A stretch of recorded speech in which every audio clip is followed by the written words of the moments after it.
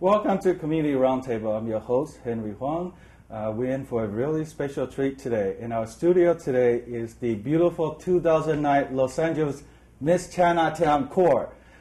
Since there's so many of them here in our studio, I'm going to go ahead and ask them to introduce themselves.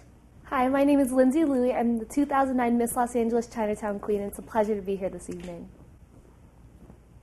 Good evening, ladies and gentlemen. My name is Marissa Wall, and I'm the Miss Los Angeles Chinatown 2009 First Princess. Thank you so much for having us tonight. Good evening. My name is Janice Chan, and I'm the second princess. Thank you for having me here tonight. Hi, my name is Jennifer Louie, and I'm this year's third princess.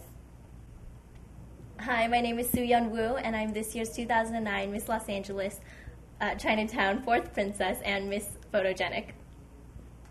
Hello, everybody. My name is Joyce Huang, and I'm the 2009 Miss Friendship. Thank you for having us here.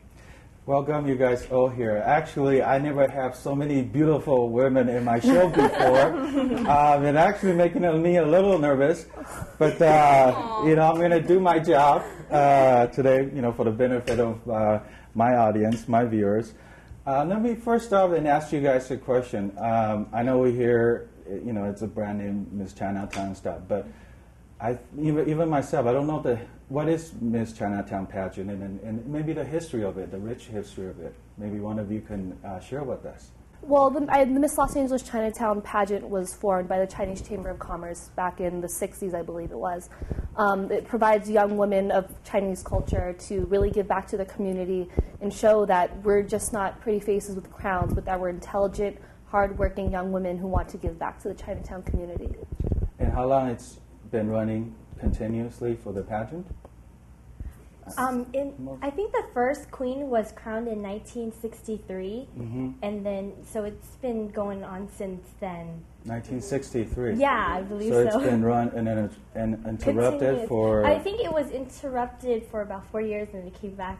I think in 1970 or something. I'm not sure. Don't ask me the dates, but yeah. And then so I think there was a queen, and then later on they added. I think like Miss Firecracker and then Miss Chinese New Year and then Miss Friendship and so on and so forth. Right. And what made you all want to be part of this wonderful pageant? I mean, what prompted you? What made you look at it and say, hey, I want to become a Miss Chinatown?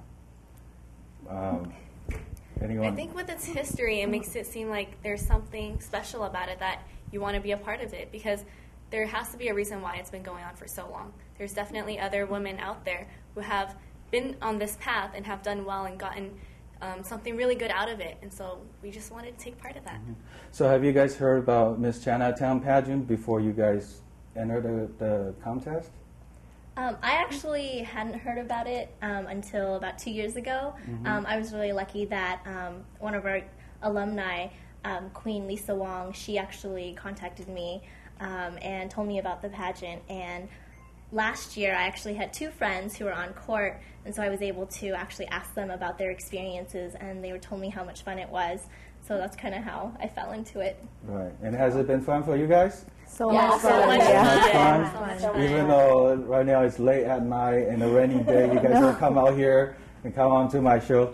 And really, it's a pleasure having you guys all here. Thank you. Now, being Miss Chinatown Corps, I'm sure you guys hold very important responsibilities. Can you share with me what kind of responsibility do you guys have as Miss Chinatown Corps? As the Miss Chinatown Court, I think our main responsibility is to be ambassadors of the Chinatown community, of the Chinese American culture. We attend over 150 events every year to go and be representatives of Los Angeles Chinatown. And it's a lot of fun to be with these girls who are so amazing and to make new friends wherever we go. So.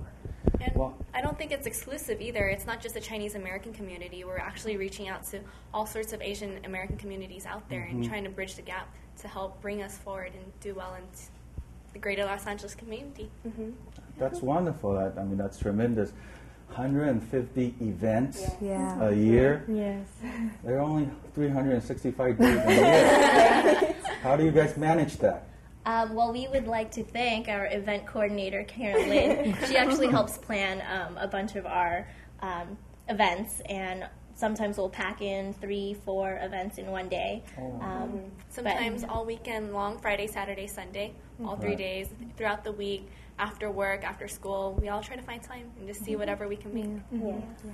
But hearing that's going to make a lot of boys out there watching this show pretty sad, because I'm sure you guys don't have time for them, right? Yeah, I would say no. Yeah, pretty much. So what kind obviously 150 events, is probably a lot of charity that you guys go to. And does going to these events make you guys grow as individuals? Absolutely. Definitely. I'm sure you get eye-widening experience meeting maybe high-profile people, and then. But do you guys ever get tired? I know I've been to a few events like this, and I know you guys have to do a lot of photo ops at the beginning of the event and sometimes at the end of the event. Do you guys ever get tired? And if you do, how do you manage that?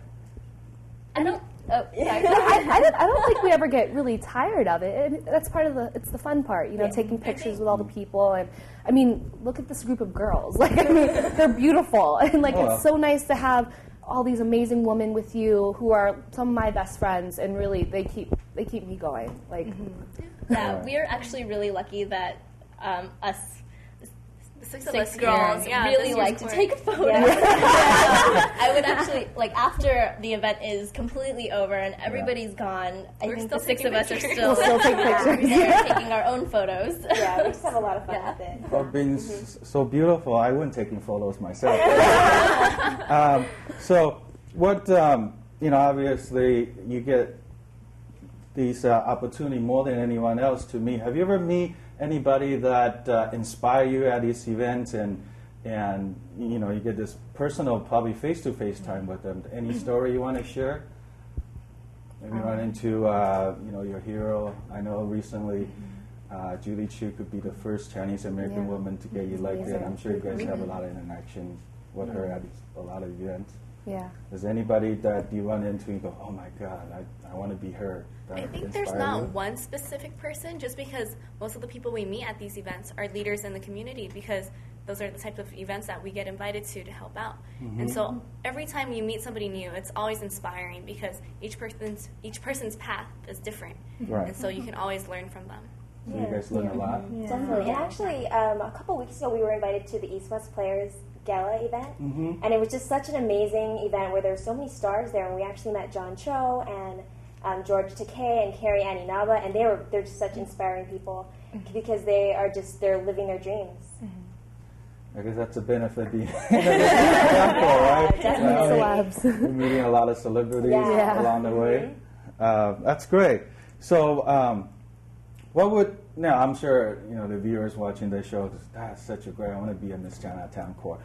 What would be the process should aspiring people out there that are looking at this, watching this show, and say, I want to become the Miss Chinatown Corps?